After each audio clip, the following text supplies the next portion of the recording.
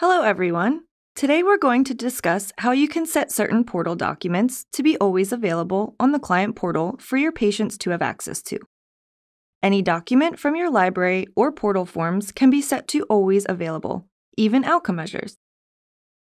To set a document as always available, first click the Library tab, followed by the tab associated with the document you are looking to set: Library Files, Portal Forms, or Outcome Measures. Next, click on the file name, followed by Edit in the About the Form box. Under the section labeled Sharing on the Portal, you'll be able to select the radio button option for Always Available. Don't forget to click Save Changes at the bottom to save these changes.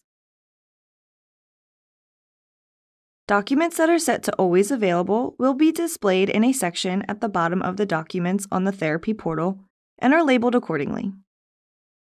Patients can now click and view these files anytime from their account.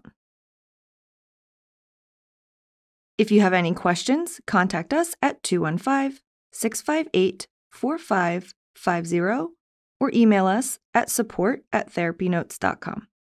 As always, our support is free and unlimited, 24 hours a day, 7 days a week.